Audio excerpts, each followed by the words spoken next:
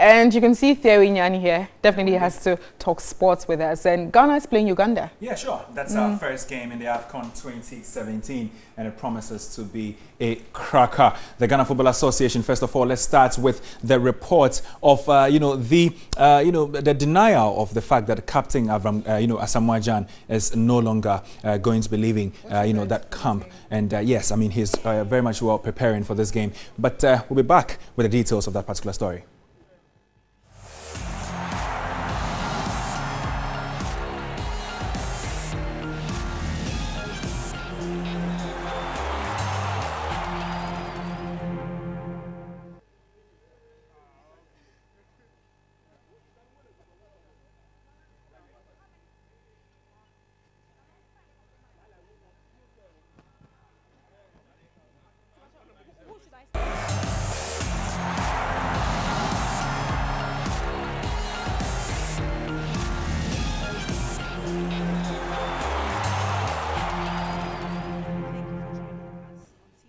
Now we start off with the story on Asamoah Gyan. The GFA has slammed a false report claiming that Asamoah Gyan has stormed out of the Black Stars' 2017 African Cup of Nations camp on the night before their clash with Uganda in a dispute with Andre Ayew over captaincy. Now the GFA was forced to issue a statement on social media to debunk those reports. They said promptly ignore false reports that Asamoah Gyan has left Ghana camp at the African Cup of Nations in a dispute with Andre Ayew. Even before the team arrived in Port Gentil on Saturday for the start of the tournament, it reported that the players had rejected the team's hotel and training pitch. Now this turned out to be false, as the players did not reject the hotel and are still staying at the same allocated hotel that was given them by the Confederation of African Football.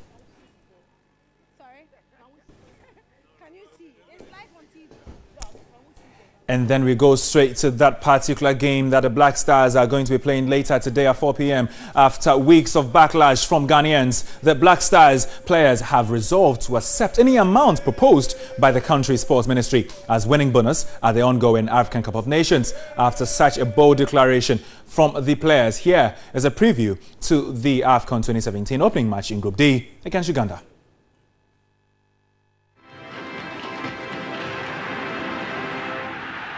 Ghana will be keen to start the tournament on a high as they chase their first trophy since 1982 with Uganda back after a lengthy absence.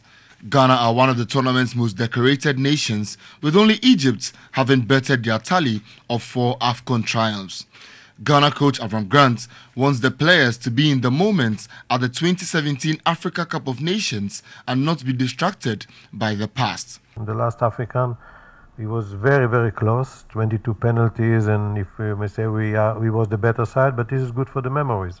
Now we want to achieve something, and as I saw the players, and I know them now, I know them more than 2 years, they can achieve a lot of things when we are together, and we are together.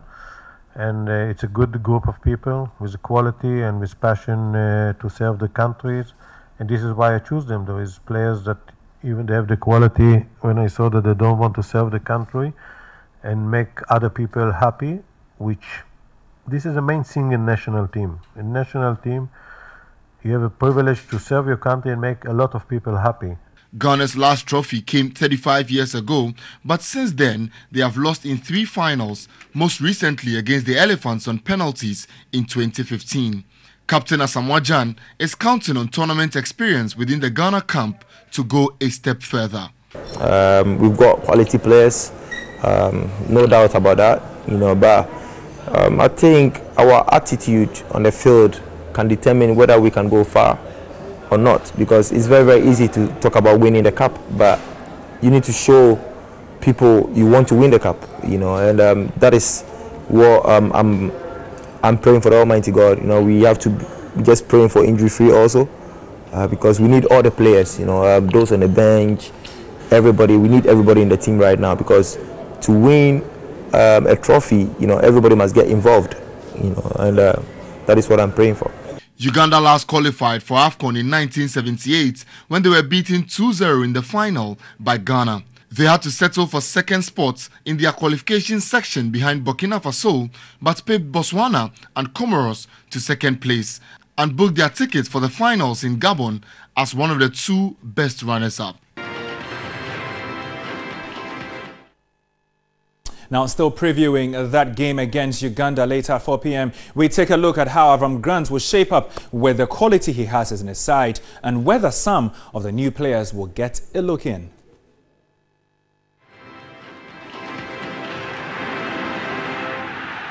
There are those who have questioned the quality of the 23-man squad named by Avram Grant for the AFCON 2017. Majid Waris was dropped for Schalke's Benatekpete, but his likes may yet have to wait to feature for the nation in the opening game against Uganda on Tuesday.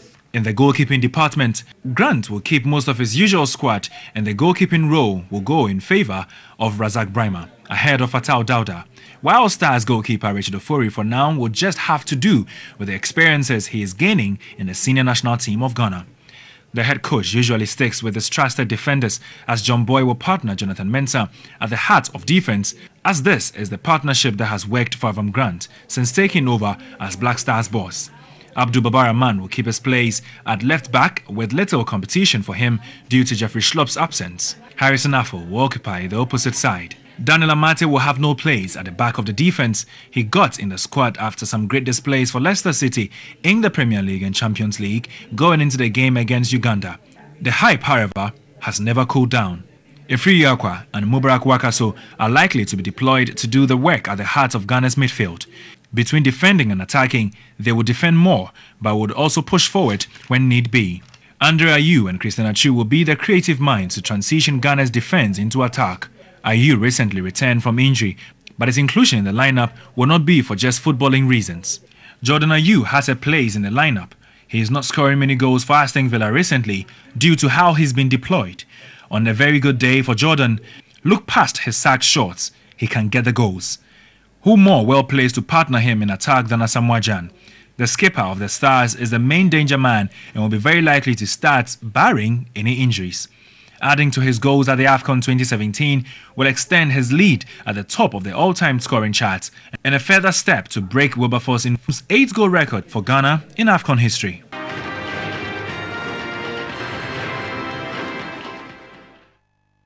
It's a Black Stars Day, isn't it? Now we will take to the streets to sample views of football fans in the country and hear what they think and believe the Black Stars are capable of at the AFCON 2017. Anekia Mankwa, my colleague, is in Zongo Lane, a suburb in Accra, with some football fans. Anekia, if you can hear me, good afternoon, and give us a feel of what exactly is happening wherever you are.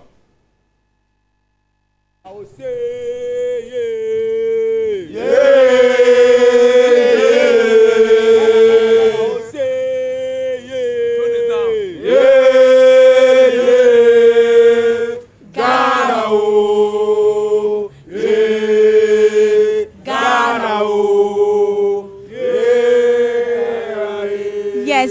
Yes. It's another match day of the Africa Cup of Nations 2017, where the Black Stars of Ghana takes on one of their biggest rivals, the Cranes of Uganda. Now let's find out. We are here at the Accra Zongo Lane. Let's find out from the supporters how they are preparing to boost the Black Stars and support them.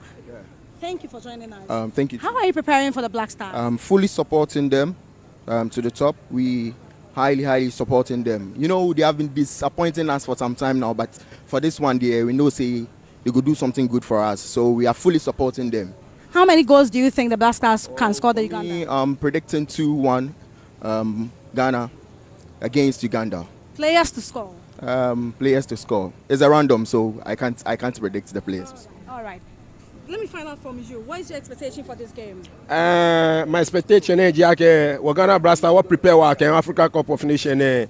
Ni kwa 2005 wa ni 2-0. Ni 2009 wa 2-0. Ni 2014 wakame draw. That number was coming. No afine wakame African Cup of Nations. One ya me kwa ni ya ke befriend Benin wa win am by 2-1. Definitely wa win am. All right, thank you. 2-1 as you can see. Tell me how do you think the Black Stars should perform? I think that we should score them 4-0. Yeah, there's a petition. It's 4-0. The players that you think they will score this game? Any of them. Your expectation for the game? Yeah, we almost lose hope since they played after the Brazil match. We lose hope for the Black Star, but we gather ourselves to encourage ourselves, supporting back again. So I think we will do good this time. Your prediction of the goals? I think 1-0 will be good for us. And who will score the goal? Asamoah will do that. Asamoah should score the goal. Let me find out from you. What is your prediction for the game? Well, I think the last time we played against the Ugandans in Tamale, we drew. But this time around, I hope the fans are totally behind them, and I hope 2-0 will be one for Asamoah and one for Achu.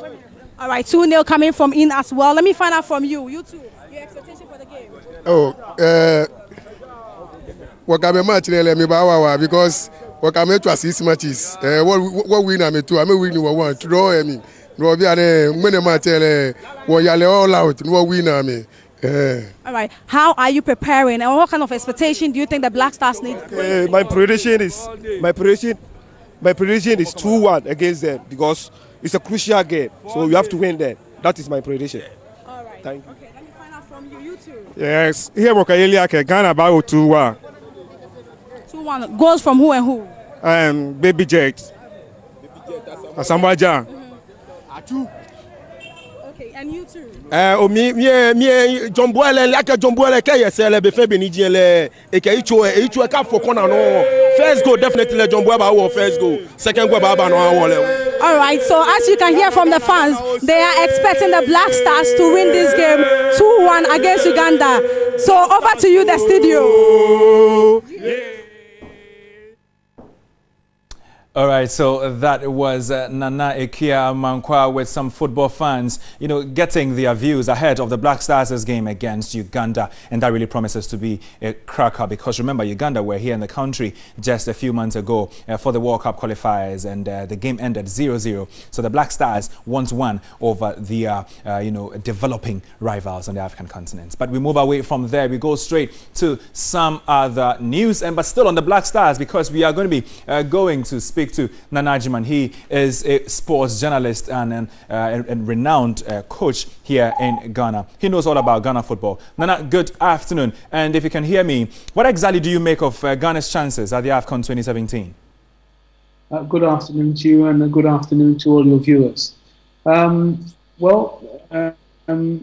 chances of the Ghana Black Stars are 50-50, to be totally honest with you. We're not outright favourites. We've continued to have the challenges that we normally have when it comes to intercontinental competitions and World Cup competitions. I hope by now everyone is sober, everyone is focused on the match that we have at hand because it's a tough game against the Ugandans. It's a game that we must win in order to settle the nerves, not only of the players on the technical bench, but to settle the nerves of Ghanaians here in Ghana. Because, as you know, the euphoria is very low in the country. There's no flags flying. We're not wearing replica jerseys. In fact, perhaps the vast majority are not interested in the fact that we're at an AFCON. And it doesn't appear that we're at an AFCON either. So they will need to win. We'll need to put up a very good performance. They need a resounding victory, something that can give us hope, something that can create confidence, something that can establish some form of hope in the Black Stars once again, that perhaps they can do something. It's been 35 years, and many generations have not witnessed the Ghana Black Stars come home at the Kotoka International Airport with a trophy. All right, Nanajiman, let me just ask you about this. After Ghana arrived in Gabon, there was news that the GFA and the players had rejected the hotel and the training pitch. It was later denied. And then later, just yesterday, there was another news that the captain of the Black Stars, Asamoah, had reportedly left the camp because of an issue he had with Vice Captain Andre Ayew. When you hear these things, having been with players, having worked with professionals, how does this affect the psychology of any footballer, especially in a tournament as this? Well, I think first and foremost, we have to dismiss those news. That, to coin a famous Trump quote, that's fake news. And we need to dismiss that news. We don't need to give that news the oxygen it needs to circulate amongst us as Ghanaians. Psychologically, it will have an effect on the Ghana Black Stars because they've all heard about it and the FA has had to come out quickly to debunk it. I don't know why some journalists are doing this, but I guess it's based around the disaffection that is already there because of what took place in the World Cup. But it's totally unnecessary.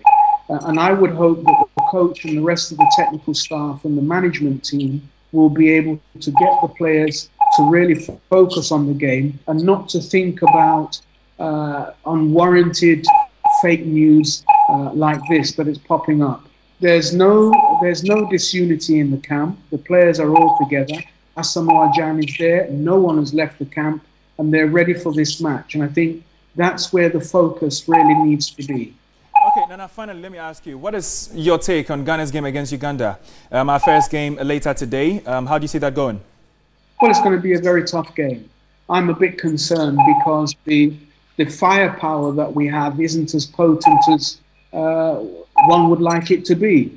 We sent Raphael Jamina home. He scored 18 goals out of 20 games. We sent Waris home. He scored 8 goals, another 8 goals. We sent Akam home. He scored 14 goals out of 29 matches with 6 assists. And we're left with players, with 5 players, and if we calculate the goals they have scored and put it together, it just amounts to 8. Now, you can't win games without scoring goals. And so the striking prowess is quite weak. So I'm really hopeful that the midfield will come into this game very strongly, and where our strikers can't hit the back of the net, the midfielders could do it. I don't care who scores, but I would like to give us a fighting chance by, selecting players there that are on form, that are playing regularly, and that are hitting the back of the net on a regular basis. And I don't think we've done that. It's going to be a very tight ball. I think 2-0 should be sufficient. I don't expect us to concede, even though we seem to be doing that on a regular basis. But I hope that we can defeat the Ugandans 2 or 3-0. I think that would be a good victory, and that would be significant enough to boost the confidence of the players and to give us some hope here in Ghana. Thank you very much, Nana Agyemang. Thank you very much for joining us right here on the Sports Edition on Midday Live. That was Nana Agyemang. He is a renowned sports journalist and a coach here in Ghana. But of course, the Black Stars and the AFCON are trending.